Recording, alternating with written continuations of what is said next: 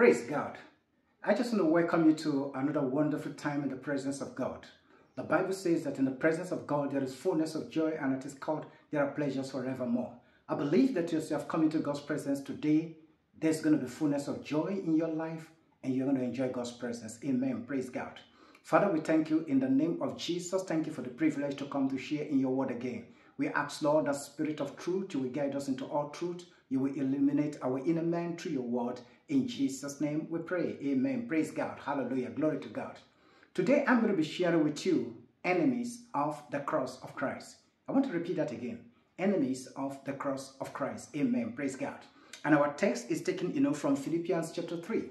Now, going through Philippians chapter 3, Paul writing to the church at Philippi, was shocked and had to draw the attention, of the members of the church to the fact that some of them were living, as enemies of the cross of Christ. Amen. Praise God. And you see this in Philippians chapter 3, verse 18. Now, to be specific, Paul didn't accuse, some of the members of the church as being enemies of Christ. No, he didn't say that they are enemies of Christ. He said specifically that they are enemies of the cross of Christ. That means that you may not be an enemy of Christ, but you may be an enemy, of the cross of the Lord Jesus Christ. Amen. Praise God. Now, when Paul says that they are enemies of the cross of Christ, what Paul is simply saying is that they are against what the cross of Jesus Christ stands for. And that becomes pertinent, that we remind ourselves of what the cross, of Jesus Christ stands for, and that will help us, to be able to understand what Paul meant by some are living as enemies of the cross of Christ, because it's not impossible that you also are living, as an enemy of the cross of Jesus Christ. Amen. Praise God. And so, what does the cross of Jesus Christ stand for? Amen. Basically, the cross of Jesus Christ stands for sacrifice, for pains, and sufferings.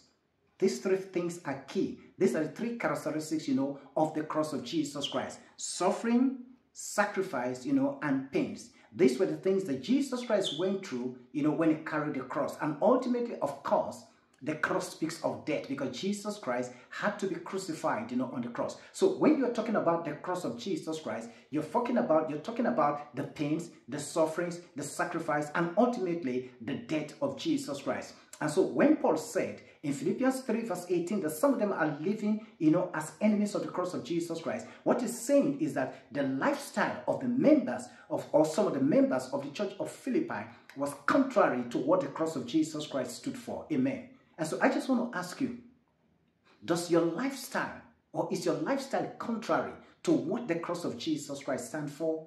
Amen. You see, you need to check yourself. You need to examine yourself. The Bible says, in the book of 2 Corinthians, I believe chapter 11, it says you should examine yourself to know if you're still in the faith. Amen. Are you living your life such that it is contrary to what the cross of Jesus Christ stands for? If that is where you're living your life, then you are also an enemy of the cross of Jesus Christ. And I pray that God will deliver you, from such a lifestyle in the mighty name of Jesus Christ. Praise God. Hallelujah. Glory to God. And so, the cross of Jesus Christ stands for pain, for sufferings, for sacrifice, and ultimately for death.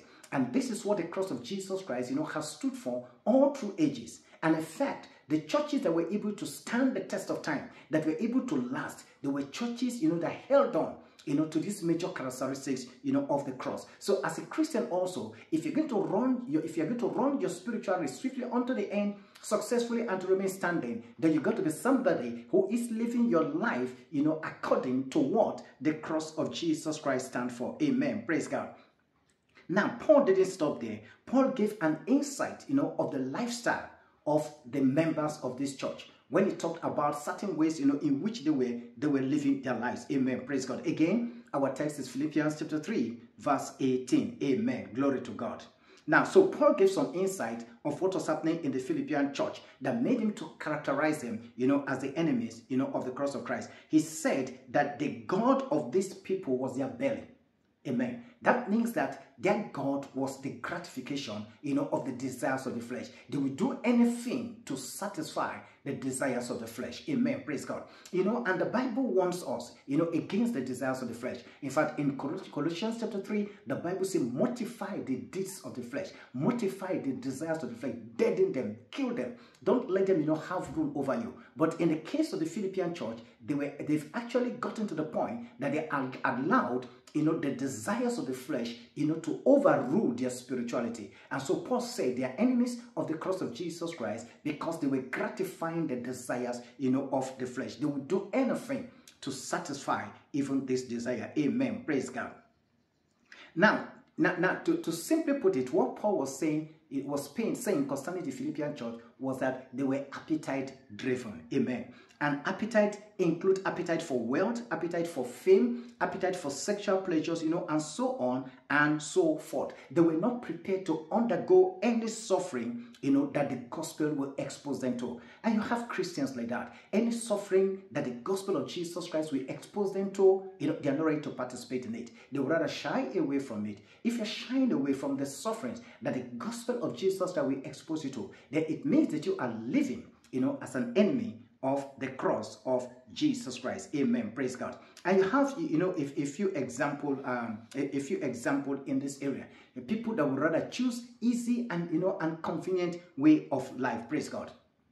Now, a few weeks ago in this city, there was a news in the print media of somebody saying that it doesn't matter, if you have sex with somebody that you're planning to get married to. Now, it says that because you are engaged, because you are in courtship, therefore you can have sex. That is simply a gratification of the desire of the flesh, because that is contrary to the word of God. The Bible talks about the marriage, being pure, and that anyone who defiles it, it says God himself says he will avenge. He is the one who is going to fight such a person.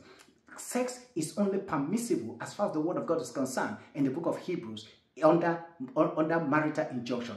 It is when you are married that God permits permissible partners to have sex. As long as you are not yet married, the marriage itself has not been consummated. You have no legal right as far as the Bible is concerned to indulge, in anything, related to such. So if you do that, it means that you are satisfying the desire of the flesh and that you are living as an enemy of the cross of Jesus Christ, and you need to repent from that.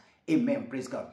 Sex outside of marriage is either fornication or adultery, and the word of God is expressly, against it. Amen. Praise God. Now, Paul says further, and you're still talking about the lifestyle that the members of the Philippian church were living, that made him to classify them as as the enemies of the cross of Christ. He said they were minding earthly things. Their mind was set on earthly things. Their mind was set on things that were not of internal value. Instead of placing the focus of their mind on things of eternal value, on heavenly things, their mind was on earthly things. And once you are minding earthly things, that is, you allow the earthly things to take control of your mind, then you are an enemy of the Lord Jesus Christ. Because even the book of Romans, chapter 8, says that the carnal mind is enmity with God. It cannot be at peace with God. It cannot be a friend of God. It's not that it will not, it cannot. Amen. Praise God. So if you have a carnal mind, and that is a mind that is set on earthly things, a mind that is overwhelmed by earthly things, you are simply an enemy of the cross of Jesus Christ. And you need to repent. You need to cry to God to take such a mind from you and to fill you with the mind of Christ as is exemplified, in Philippians chapter 2. Amen. Praise God. And so the focus of the larger part of the Philippian church would rather grab anything, for the satisfaction of the desires of the flesh, since their mind was even on the earthly things. Amen. Praise God. And do you know that the greatest attack of Satan upon the church is to make them to focus on earthly things? Amen. Satan wants to take absolute control of your mind so that you are more concerned, you're preoccupied with the earthly things, and then you lose your focus, for heavenly things. In Colossians chapter 3, Paul, writing to the church at Colossae, he said unto them, set your affection on things above and not on things on the earth, where you are seated, with Christ Jesus at the right hand of God. Amen. So your mind, it doesn't mean that you don't think about the things of the mind, but you don't allow the things of the mind, the things of the earth to occupy your entire mind, so that there is no place for God in it. Amen. To be carnally minded is death, but to be spiritually minded is peace. When you set your affection on things above, when you set your affection on Jesus Christ, when you set your affection on heavenly things, on eternal things, then you are going to have the peace of God. But if your affection is set on the earthly things, then you are obviously living your life as an enemy of the cross of Jesus Christ. Amen. Praise God. Now, are you complacent? Have you become complacent as a Christian?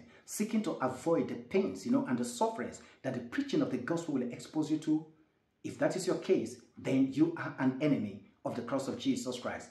Paul, in his writing to Timothy, 2 Timothy chapter 1, he said unto Timothy, be thou a partaker of the sufferings of Jesus Christ according to the gospel, according to the power of God. Amen. So God does not expect you to shy away from the sufferings, that the preaching of the gospel will expose you to. God expects you to be a partaker of the sufferings, of Christ, which of course you're living a godly life will expose you to. If you don't do that, again, as I said, God says you are an enemy of the cross of Jesus Christ. And I want to pray for you again. May you not be an enemy of the cross of Jesus Christ. And the only way in which you can do that is by one, setting your affection on things above, not being an earthly minded person, and then also, doing what God expects you to do, living a godly life, even if it means exposing you to sufferings and pains, and making sacrifices which God expects of you as a child of God.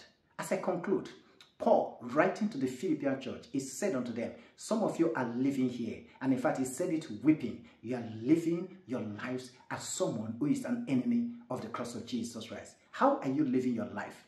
Are you living your life in conformity with what the cross stands for? The cross stands for pain, for suffering, for sacrifices, and ultimately for death. Is that the way you're living your life? Or you're living your life against what the cross of Jesus Christ stands for? May God give you the grace to turn around and to begin to live your life, in line with what the cross of Jesus Christ stands for. May God bless you. May the Lord prosper you. May the Lord strengthen you to live according and to be a partaker of the sufferings that the gospel will expose you to, in Jesus' name. God bless you. His time, in His time, He makes all things beautiful.